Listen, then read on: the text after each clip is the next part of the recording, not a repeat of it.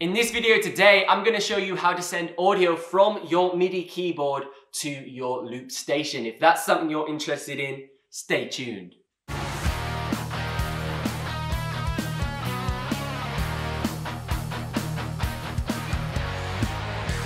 Hey, what's up? I hope you're having a fantastic day. Welcome back to another video. If you're new around here, I'm Ben Rowlands and this channel's all about live loop and upload 3 videos just like this one every single week. So if that's something you're interested in, consider subscribing. Now, there's a couple things you're going to need for today's tutorial. You're going to need a laptop. You're then going to also need a MIDI keyboard, an audio interface, and finally, I'm assuming you've already got this, a loop station. So let's jump straight to today's tutorial. Now, the first thing we need to do is we need to plug our USB devices into our laptop. So that includes our keyboard and our audio interface. Now, the audio interface I am using today is the Komplete Audio 6 by Native Instruments. I really like this audio interface because it's really easy to route external outs for the audio, which is essential for today's tutorial, and I'll get onto that a little bit later on in the video. But let's crack on and plug our devices into our computer.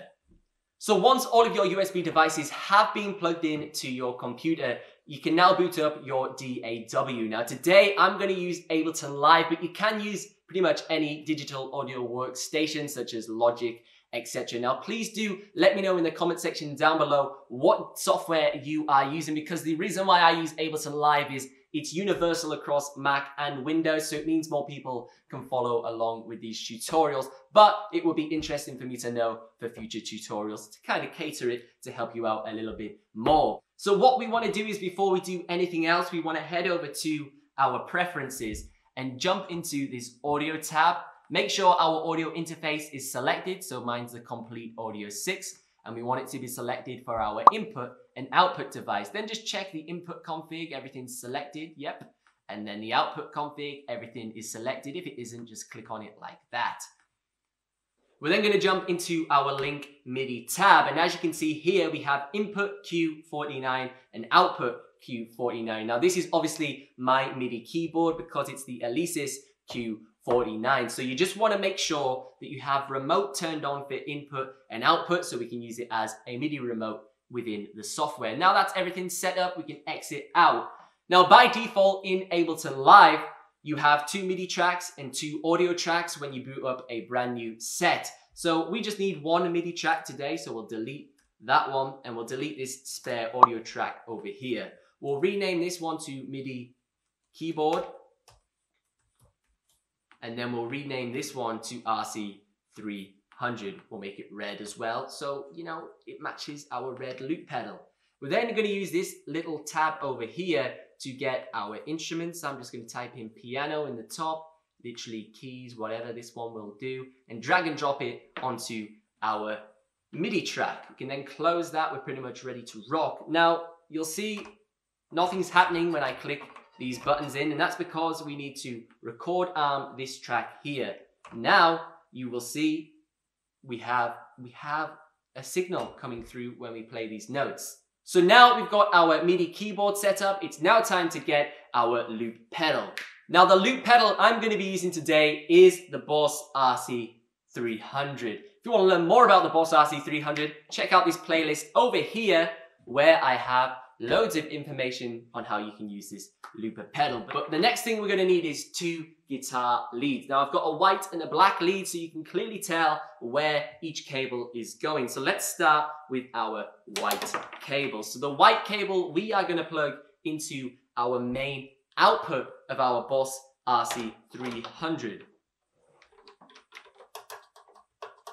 We are then going to route this all the way to our audio interface, and we're going to plug it into input number 1. Make sure you have all of your outputs turned down so you don't pop anything or hurt your ears. You're then going to set the gain to a reasonable level that's pretty healthy, nothing peaking, and then we can head over to the interesting part.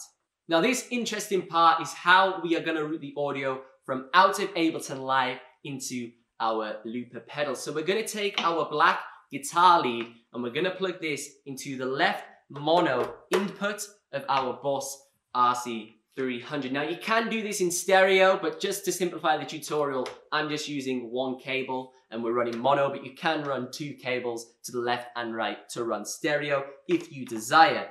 So if we look on the back of our audio interface, you can see we have a load of inputs and outputs. Now, these two here, left and right, are outputs 1 and 2. So this is our main out for going to our PA system and things like that. But on the other side, we have out 3 and out 4. So this could be run in stereo, 3 and 4, but we're just going to run it in mono and use out number 3. We then can put this back down and jump into our software. So back in Ableton Live, if we look over to the right, you can see we have reverb and delay. So these are send and return tracks. Now, normally a send and return track, we can basically send a certain amount of one of our audio channels, either MIDI or audio, to delay, and then you'll get a certain amount of delay. You can rack it up to full, or you can put it to like 10%, whatever. You get really good control. Now in Logic, these are referred to as buses, but they are exactly the same. So what I'm doing here, just repeat that in Logic, but with the bus feature. So we are gonna create a brand new return track, insert return track right there. And then we're gonna call this RC-300 in. So this is what we are routing from out of Ableton into the RC-300. We can then turn our send track C up to full on our MIDI keyboard and make sure the audio 2 is set to sends only, because we don't want it to come out of the master, because the audio is going to double up, because when it's coming out of our RC-300 and Ableton at the same time, it's just going to start sounding really weird because it's the same sound layering over itself. So just make sure you have that to sends only. We then jump over to our RC-300 return track and set the audio 2 from master to external out.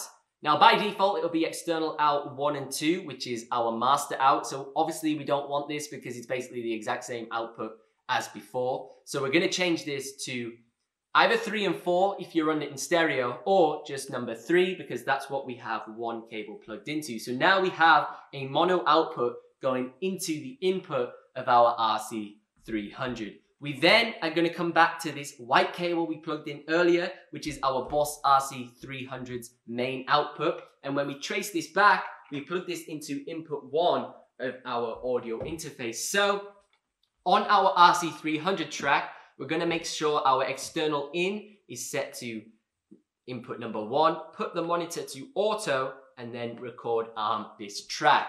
Now, as I play chords on my keyboard here, you will notice that on Ableton, the audio is now coming through our RC-300 100% correctly. And now I can record the keyboard into my Boss RC-300, like so. Another chord, and then boom. You can hear it is now looping back. Thank you so much for watching. I hope you thoroughly enjoyed the video. If you did, please consider leaving me a like and a subscribe. This channel is all about live looping, upload live looping tutorials, live looping performances every Tuesday, Thursday, and now Saturdays. I've been Ben Rowlands. You can find me online at benrowlandsmusic.com. If you want to learn more about live looping, check out this video over here, and I will see you in the next one.